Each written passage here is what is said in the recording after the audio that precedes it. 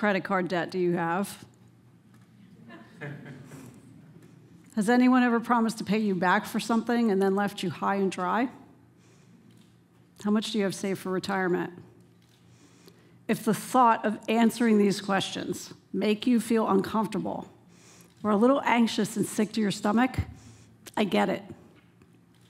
When it comes to money, we've been told that the right thing is not to talk about it at all. This silence is costly. It robs us of help that's readily available and leads us to choose between our pride or asking for subway fare we can't afford that will get us to a job interview, or between dental work or the karate lessons for our kids. Silence about money and families can separate and isolate instead of uplifting and bringing its members closer. And at work, we assume pay is a level playing field when it's not. All of this sometimes leads people who can least afford things to paying the most. I mean, let's face it, our financial systems were established for efficient service, to comply with rules, regs, and laws, and to deal with the special handling instructions of accounts, not people. The system was never designed with you or me in mind at all. The special handling that you deserve, like frank conversation and emotional support, is left to chance. In fact, one survey by the consumer research group Nonfiction states that 64% of people who have a financial advisor don't feel like they have anyone to talk with about their money. What? Friends even tell me they wouldn't dream of talking with their advisor about their money problems. And it's no wonder. fMRI brain scans show that we feel money strife exactly like a life or death situation. The American Psychological Association says 70% of us are stressed about it. And how telling that even when we have a financial professional to talk with, we still don't. We don't want to risk being judged, rejected, or shamed for how we are with money, because it feels like how we are with money is how we are, period. But that's not the case. People go to great lengths to avoid having others see the truth of their situation all the time. I know my family did. My family lived large and seemed to have achieved the American dream. Outsiders never knew that we lived rich, poor, rich, poor. Regardless of their hard work and high income, my parents were always within an inch of bouncing checks.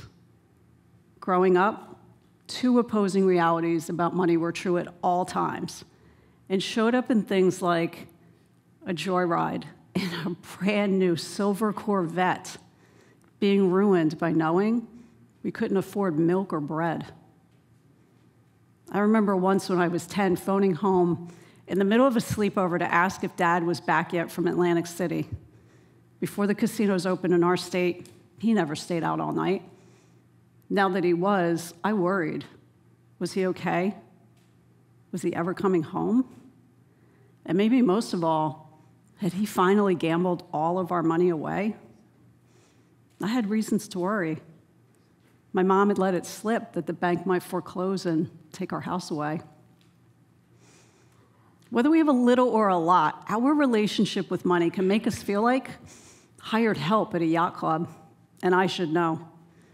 Despite their financial ups and downs, my parents assured me as a kid that they'd pay for college. Mom was tickled pink by the idea that I'd be the first in the family to go. And the father-daughter time touring college campuses together was epic. It meant long car rides, singing along to the radio, and talking about big dreams. 2 months later, standing on the dock of our marina next to his new yacht, my father informed me with a sheepish grin and aw shucks shrug of the shoulders that he didn't have the money to send me to school. That message conveyed a complete and utter indifference toward me that nearly did me in. On a whim, my parents bought a yacht with my college fund. People give more thought to buying a candy bar at the drugstore checkout line than my parents ever did about that yacht. As I stood there, the dreams of the friends I'd make and all the stuff I'd learn imploded. I was alone and on my own. They chose boat candy over my future. My first instinct was not to reach out and talk with anyone about what had happened. It was to survive. I would figure out a way forward and pull myself up by my bootstraps and never speak of this again. And I didn't for a very long time. Breaking up with that resistance and becoming able to talk about those difficult feelings about money, for me, was like a cross between a hostage negotiation and a 12-step program. It was hard, is my point, because it meant coming to terms with that early shame and betrayal. Those feelings had a huge impact. They froze my parents and our relationship in time and trapped my own growth as a person with it. And to think, all of that trauma and anguish my parents created could have been prevented had they simply told me the truth. They had changed their minds about paying for college. Money silence like this happens all the time. We project a lot of unresolved feelings onto money, like shame and grief, and it takes some real work to let that go. Here's the reality. It's not that talking about money is hard. It's talking about our feelings and all the shame and guilt and early pain that we've tied up with money that is so hard. And yet, talk about money we must. In order to become good with money, we first need to learn how to open our mouths to talk about it with ourselves, next with people who can help us, and ultimately with the people we're co-creating our financial future with. This is doable. I know, because I did it.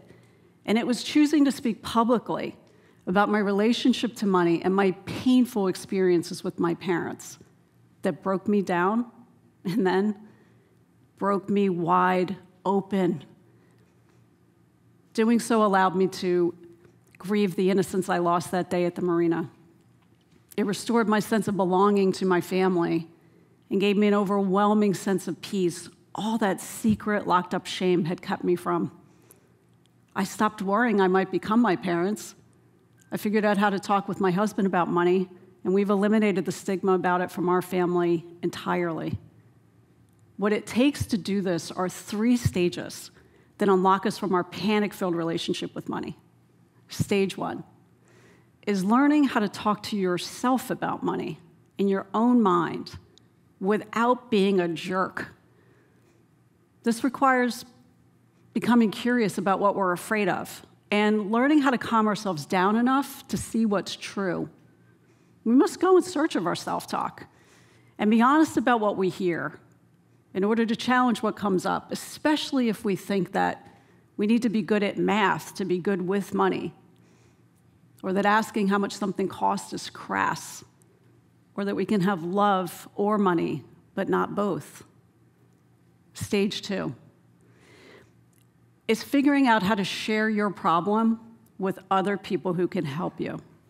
This is a very important intermediate step where you learn to admit that you don't have total control and will need the help of other people's expertise to help you chart a new course. Because sometimes understanding your opinion of yourself only takes you so far, which is why we also need to talk with trusted advisors for advice, or an expert for a missing piece of information, or a friend for their shoulder to cry on. The thought of opening ourselves up like this exposes us to a massive internal tug of war between wanting help and relief on the one hand and what feels like the risk of extreme social pain on the other. Working through this tug of war, I promise you, is the hardest part of talking about money. This stage sets us up to step into conversations with the other people who are affected most by our financial choices and whose money decisions also affect us. Stage 3. This is the big one. When we lean in to have those conversations with people we're co-creating our financial future with, like our family, friends, bosses, or even the person who sells you your car, we're able to speak about our shared money problems objectively and effectively. Before beginning, think through the worst fears you have about what the other person might think of you. Consider how they might react beforehand so that you're prepared. Keep in mind, you've been thinking of this conversation for a while, and it might take them by surprise. Decide what you want to talk about, and speak so that your words land softly on their ears, so that it's clear the money needs fixing, not them. No hitting below the belt, no throwing the kitchen sink in. Keep your ideas to yourself and brainstorm solutions only after you've heard all of their ideas. Doing all of this allows you to paint the picture of what you want and to begin working together to create the financial future you're both dreaming of. Think of how poised and sure of yourself you'll be negotiating anything, from a bounce check to a salary negotiation, by asking for help and talking with the people that matter most about it. Imagine what your life would be like if talking about money were easy. It will be, because now you know how to talk about it. Thank you.